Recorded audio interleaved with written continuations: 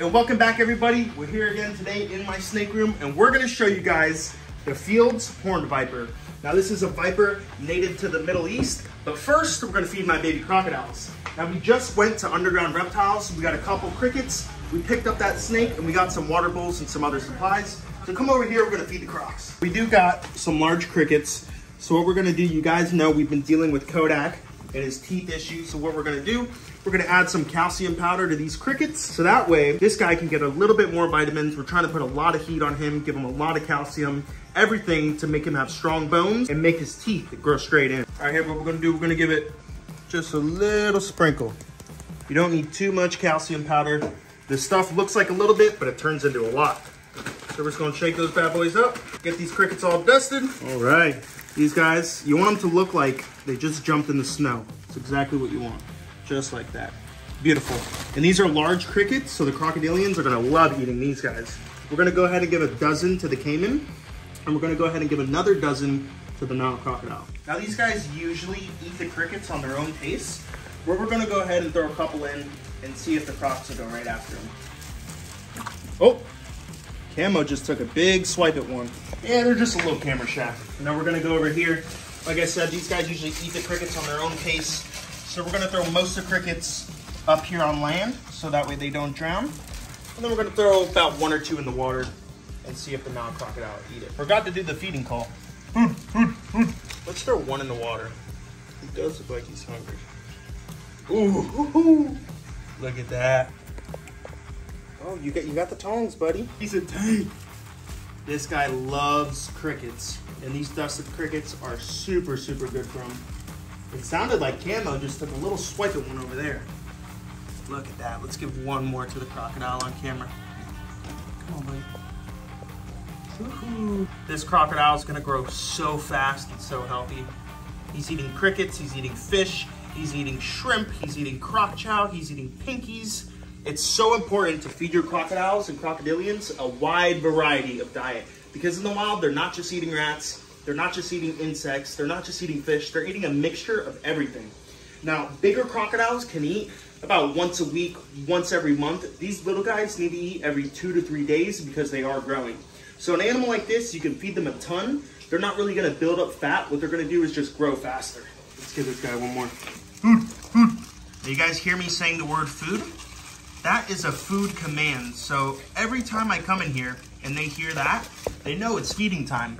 But if I go inside the cage and I don't say the word food, they know it's not time to eat. Uh-oh, he's chasing him. So cool, so cool. Now we still haven't found a name for the Nile crocodile, so if you guys have a good one, comment it down below. We'll name this croc after it. Now you guys did comment Penny for the copperhead, and let me tell you what, Penny is an awesome name, so we're gonna go ahead, we're gonna name the copperhead Penny. I absolutely love it. Once we throw a bunch of crickets in here, they're live creatures. So what they're doing, they're running around. This crocodile is gonna be forced to actually get out of the water and hunt for these little guys. Not only are these crickets food, but they're also enrichment for the crocodilian. Let's go unbox the snake. Check out Tika, the Indian cobra. Such an intelligent snake. She's super, super cage aggressive, so when I'm outside of the cage, she loves to hood up. But once I take her out, she doesn't really hood up. Now, that I don't like so much, but it is good when it comes to danger. Look at that. Look at that. Look at that. That's crazy. I love this snake. Tika, the Indian cobra. So awesome. All right, let's get into it. We just went to Underground Reptile. These guys went ahead, they double bagged the snake for me. I bring my own snake box, they threw it in there. So I actually haven't even laid eyes on this snake. I bought it online, bought it over the phone. So I'm gonna get to look at this snake for the first time as well as you guys. Now in the state of Florida, when you transport a venomous snake, you need to have it inside of 2 pillowcases as well as a snake-proof box, which is something like this. It's basically just a wooden box with a lock and some holes on the back. And it has to say venomous snake transport container or venomous snakes inside, something along those lines. I don't really have to worry about opening this with a snake hook because I know she's in the bag. Now, a lot of people actually get bit through the bag. You can see there's a zip tie on this bag, so I might as well use that zip tie for an extra safety precaution.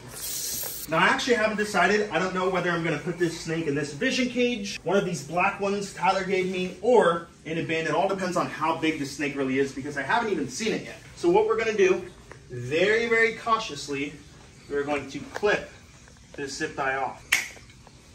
Just like that. Now, always, when you're working with snakes in the bag, the first thing you want to do is lay a hook flat down. Once the hook is flat, put your foot on it and pull the bag. Now, if his head is right there in that knot, he's gonna be pushed back. So what I'm gonna pull this all the way back. Now I know he's double bagged, so I actually have to lift this up and I have to get the other bag inside. Now the other bag inside also has a zip tie. So I'm gonna pull this bag out.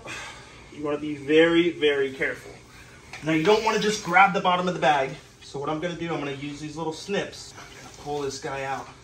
Now he doesn't look as big as I thought, but he's still not a hatchling. So this right now is when things become dangerous. Now I can already see there's a little bit of newspaper in there. I can see he's in the back right corner of the bag. So what I'm gonna do, I'm gonna press this down right on the knot. We're gonna make sure it's all the way, pushed back. So now the next thing I'm gonna do, I'm gonna cut this right here.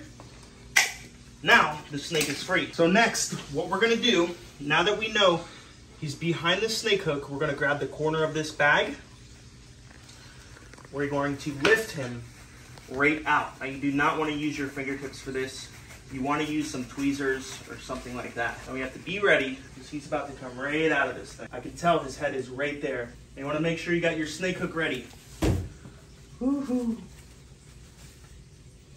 Look at that little guy.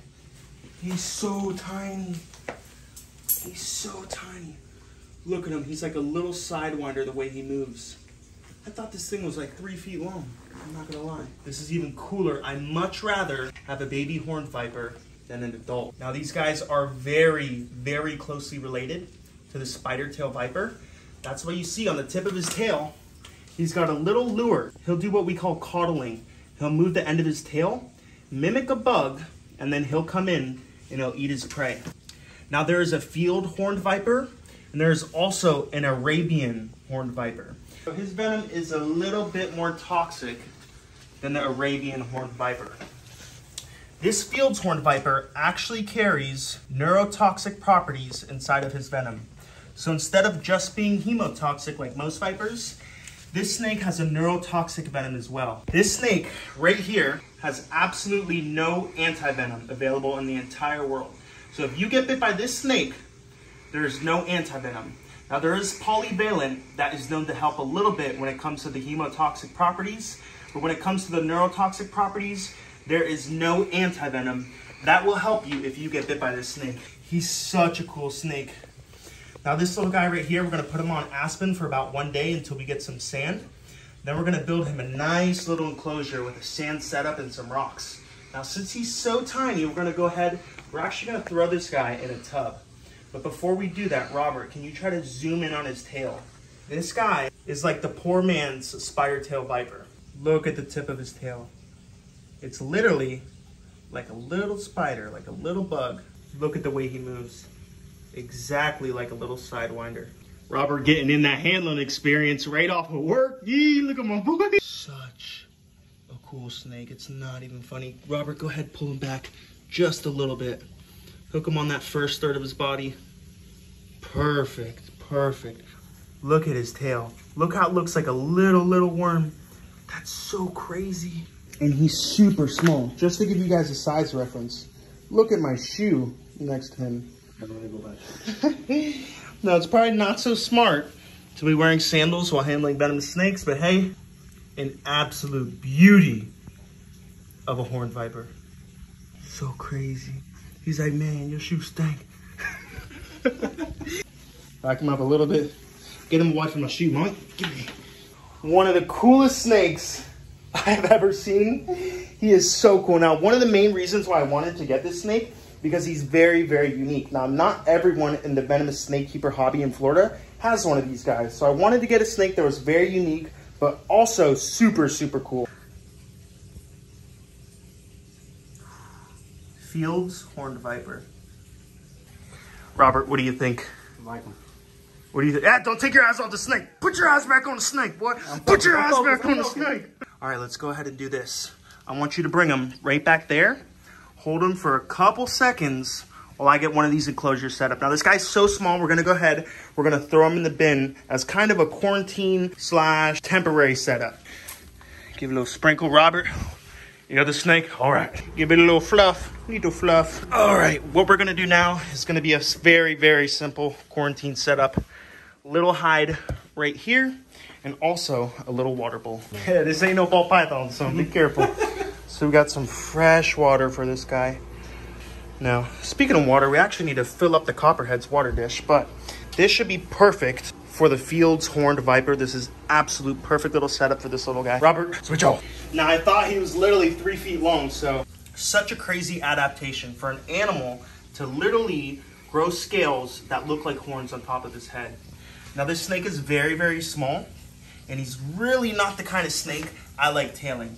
If I tail a snake, it's gonna be something at least 2 or 3 feet long. This little guy, he's only about 11 inches. He's not very, very big. So what we're gonna do, we're just gonna pick him up. There's no reason to tail this little guy. Look at that. So cool. So we're just gonna put him right here in his new enclosure. We're gonna give this guy a couple days just to relax. We're not even gonna open this tub.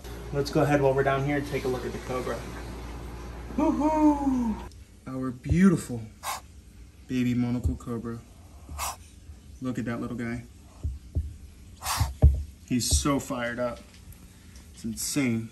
So hot. Hey. Broke the glass on that. When you're keeping venomous snakes, as you guys notice, we have all the common names on each enclosure.